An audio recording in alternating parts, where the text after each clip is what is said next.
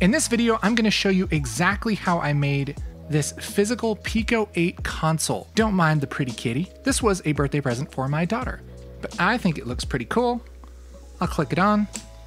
We would have some glowing, and all I have to do is turn this on and plug it into my TV through HDMI, and it boots up Pico-8 and plays a cartridge. I have this hooked up to a keyboard, and so I can play my game with the keyboard controls. I can also plug in a gamepad, and that works too, both for player 1 as well as player 2. I'll just unplug these, get them out of the way here. And if I connect a keyboard, I can hit escape and type splore, and I can play games through splore. And so I think this is pretty cool, and it wasn't that hard to make after I scoured the internet and learned all the little tiny things that you need to learn to make this kind of thing happen. So I wanted to put together a super legit guide on how to make something like this happen, and this is the video. So let's break this down really simply. How do you make something like this? Well, the shell and the casing here is all 3D printed, but the insides here, the actual brain of this thing, is built with something called a Raspberry Pi. Now, if you were like me before I started this project, I had heard of Raspberry Pi, but I didn't really know what it was. So, Raspberry Pi is this. It's a tiny little computer, and there are several different kinds. This is a Raspberry Pi Zero, and it's very small. It's about the size of a stick of gum, I would say. And it has a bunch of thinky parts, 2 micro USB ports, mini HDMI port, a micro SD slot, and a whole bunch of other random nerdy things that I don't really know that much about. But this is powerful enough to run Pico-8. So how the heck do we do that? The first thing you're gonna need is to buy one of these. They're on Amazon, they're about 20, 30 bucks. This is called a Raspberry Pi Zero 2W. It's the cheapest Raspberry Pi you can get. It's the second version of it, and it has Wi-Fi. That's what that means. So you need one of these. You need a micro SD card. I'd recommend like 32 gigs at least. Here's the one that I'm using for this project.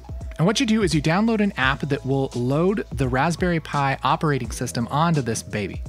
They have apps for Windows and Mac. You download it, tell it what card you want to use, what version of the operating system you want to put on it, and then it automatically does it and you take it out. And then you put it into your Raspberry Pi, and this is a computer. All you got to do is hook it up to power through this USB, and a keyboard and mouse through this USB, and a monitor through this HDMI. So that's what's inside of this thing. If you don't believe me, well, let's just crack it open. Here's the magic. Inside of this thing, the biggest part is this USB hub. We also have some LEDs that I wired up here, which I knew nothing about how to do. And we have the HDMI and the big USB to micro USB adapter, which lets me hook up this USB hub. And then we have a USB power cable with a little switch, which I just found on Amazon because I just searched Raspberry Pi micro USB power cord, and it was the first one that came up. So yeah, other than these LEDs, that's what it is. So I'll reuse the HDMI and the power here, but I'm gonna take this and put this aside, and let's sort of remake this thing. So the very first thing that you need to do is get a micro SD card and download an app called Raspberry Pi Imager. This is from the Raspberry Pi website, and what this does is it sets up the OS, the boot image on your micro SD card. So for what we're doing, we're going to pick Raspberry Pi device. I'm using the Raspberry Pi Zero 2W operating system. Just use the normal Raspberry Pi OS. Storage, we're going to select this micro USB device, hit next. Would you like to apply OS customization settings? No. All existing data will be erased. Are you sure? Yes. Then it's gonna write the image to the SD card. It'll take a few minutes. And when it's done, you just pop the card out of your computer and then you put it into your Raspberry Pi. Here we go. Here is an earlier kind of test version of the bottom of our console. Pretty much functions the same way. It's just a different color of PLA. And you don't have to 3D print to get this kind of thing going. You could put it in a cardboard box if you want to, it doesn't really matter. But you know, it's a lot nicer if you can kind of make this. I designed this not knowing a whole lot about 3D printing or CAD or anything. Pretty much just followed YouTube tutorials on how to use a program called Onshape, which is a free CAD program. And I took some measurements of this thing so that it would fit snugly down in this little holder. And I didn't do much fancy. I just literally ran these cables through the back of this thing, just with a space. Okay, this one's the power. Boop. There we go. And then yeah, just got this from Amazon, measured that, so that would fit snugly right here. Got a little converter, plugged that bad boy in, and turned on the power. And so this is a fresh flash of this card. I haven't done anything fancy to this. It's just literally stock exactly how it comes, and it's booting up the Raspberry Pi desktop. Okay, and it boots it up and it says, welcome to Raspberry Pi desktop. Press next to get started. Okay. Los Angeles time zone, English language, US keyboard, sure. Next. Now we have to create a user. I'm just going to say admin. Password is 12345. 12345. Obviously use whatever you want. Select my Wi-Fi from the list. I found sometimes this doesn't actually find the Wi-Fi here. And so for now we can just skip it. Default browser, doesn't really matter. Next. We're gonna skip the updates for now because we're not even connected to the Wi-Fi, and we'll hit launch. Now there are some guides online about how to do things like this, and they use different versions of Raspberry Pi. Some of them don't have like a GUI like this, which I don't, if you're like me, that's really intimidating. And we are gonna get into some console stuff. We're still mostly gonna be doing that, but I find things like doing updates and copying files and everything is way easier when you have a familiar interface like this. So I'm gonna go up to the upper right-hand corner and click on this little up-down button. And now, for some reason, it finds the Wi-Fi just fine. So I'll click on that and connect.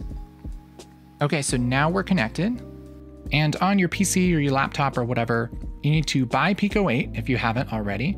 And then you can download the Raspberry Pi zip for Pico-8. I'll just put that on my desktop. And this is what I would do if I were you, just because it's easier on your PC or Mac. I would right click and extract all so that you have this Pico-8 folder. Take this and put it on a thumb drive. Here's my Pico-8 folder. I'll just drag it onto my thumb drive, and I'll plug in my thumb drive that has the Pico-8 files on it. It's gonna ask me what I want to do. I'm gonna open it in File Manager, and I'm gonna take this Pico-8 folder and just drag it onto the home folder like this. It's gonna copy the files, and the one thing we need to do is go to that home folder under Pico-8, and this Pico-8 64 right here, right click on it, Properties, Permissions, where it says Execute, turn this into anyone. That'll actually let you run this like a program. Then we just double click on it and say execute and see if it opens. It should open and work. There we go. Now this is running really, really slow. In fact, it's gonna give me a warning that says it's running below 30 frames per second. And that's totally okay, because the way that we're gonna run this is less system intensive and it's going to run just fine. We're just making sure that Pico-8 actually opens. The other thing we're gonna do is type splore to make sure that's working. And if that loads the splore stuff, that's great. Try and run a game. It's going to, again, run insanely slow. Okay, this is running slow, but it's running. Great. Control Q to quit. That's good. That's all we need is that Pico-8 64 running. Okay, now we're gonna do a couple things to make this just boot into Pico-8. The first thing we're gonna do is open up terminal here, and we're gonna type sudo for sudo raspi-config, like this. Enter, that's gonna give you your configurations. Go into system options, go down to boot, and then just hit enter on this B1 console text. What this is gonna do is when the Raspberry Pi starts up, it's not going to load the desktop like this because we just don't need to do anything else. We're just loading Pico-8, so we're gonna load the text console. So we'll hit enter, and it'll go back and think for a second. And then it'll come back here, hit tab, and go over to finish and hit enter. And it's gonna ask if you want to reboot. Don't reboot yet, so no. Then we're going to modify the startup script that runs every time we get into terminal. And so the cool thing is this is going to boot right into terminal without any of this other stuff, and then it's gonna run that script, okay? So to edit the script, we say sudo nano, which is the name of the text editor, and then we're gonna say ~bash rc, just like that. Enter. This is gonna bring up bash rc, which is the startup script. and we're going to go all the way down to the bottom, and we're going to add 3 lines, and one of these is just a comment. And so # to show this is a comment, and we'll just say Pico-8 stuff. The first line is going to be clear. The next line is going to be ~Pico-8/Pico_8_64, just like that. What this is going to do is, after it's done all of its other loading up stuff, it's going to clear the screen.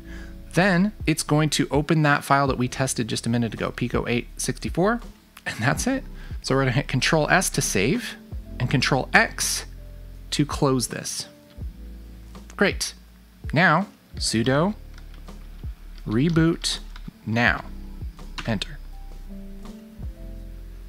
And it's going to load that terminal, and then it's going to run Pico-8. Check that out. And look at this. No warning. And if we type splore, goes into splore, everything works fast like it's supposed to. When we load our game, it plays quickly, and everything is just fine. So now, guess what? We have a running Pico-8 console that just boots into Pico-8. That's most of the magic. Now, if you want to load a specific cart, let's just get back into Pico-8 here. We'll make a new cart. We'll just make a cart that says boot cart. Save, run. Okay, that's the boot cart. Now, if you type shutdown in Pico-8, that'll bring you back to your terminal here, and we can auto load that cart, but let's test this out first. Let's just say ~Pico-8/Pico-8_64 space -run /.lexlawful/carts/boot.p8. Oops, we need Pico-8/carts/boot.p8. There we go. So that boots the cartridge.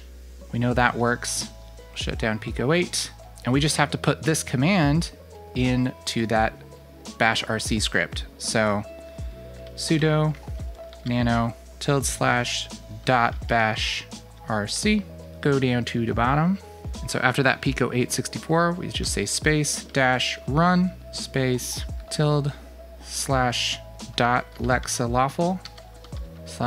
~Pico-8/carts/boot.p8. It's Control-S, Control-X. Let's also hit up just to make sure that that's right. Lexlawful Pico-8 carts boot P8. Yep, that's right. So now let's just say sudo reboot now. Now it's going to load Pico-8 and boot the cartridge. Boot cartridge. That's what I'm talking about. That's awesome. Okay. I'm going to shut down. Let's also go back into our Raspberry Pi config. Let's go into system. Let's turn off this splash screen, huh? No. Okay. There's a bunch of other settings you can tweak here, play around with them. But I think that's pretty much all we need to do. Tab, finish, enter. And let's see if this skips the splash screen now.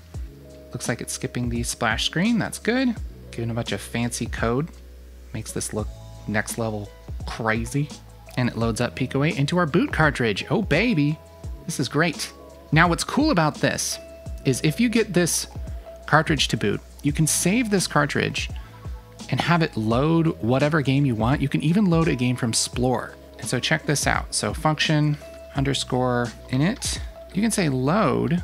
And if you know the cart's ID, you can just say # whatever the ID is, or you can type in its name if you know the unique name, like that. Save, run. And look at that. It will load it from Splore. And so you can update your Splore game and it will automatically load this on boot. Then all you have to do is edit your boot cart inside of Pico-8, which is really easy. You can even make a custom interface or way to explore this or something. It's pretty cool. But this is pretty much what I did is I just had this load my game from Splore on init, And then I set this cart to be the cart that's ran when the system reboots. So I'll just make sure that's saved. Quit Pico-8, sudo reboot now. And now this will reboot. And when my Raspberry Pi boots up, it's going to open Pico-8 and load that cart, which is going to load the latest version of my game from Splore. This makes it really easy to update my game. I just have to update it on the Pico-8 website, and this will automatically load it whenever it opens up. And so I never have to like transfer files to this thing again. Now, I know this is different than like putting in a cartridge, which I haven't totally worked out how to do yet, but I think this is a really nice kind of mix of a physical console and kind of the modern downloads games, talks to the cloud kind of thing. I think it's pretty neat. And so we have a 3D printed shell, and I kind of just shoved all this stuff in there. And there's my physical Pico-8 console that I can just plug into a TV. I think it's pretty sweet.